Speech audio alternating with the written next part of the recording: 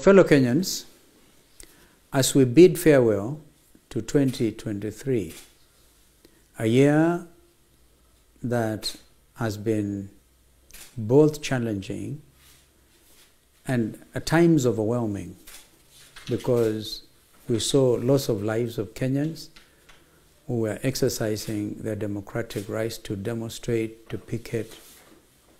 Overwhelming. They were overwhelmed to their graves.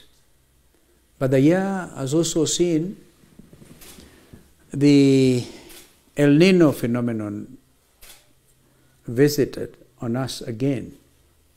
The elements could not take orders from those in authority because they proclaimed there will be no El Nino.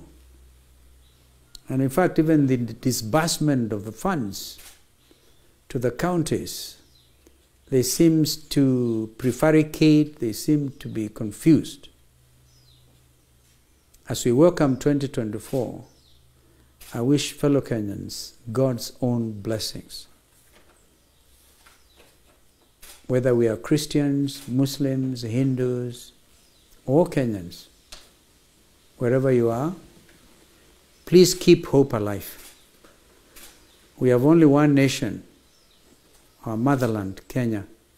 Let's work hard to disabuse the country of wrong policies and greed and corruption and hold together, as it were.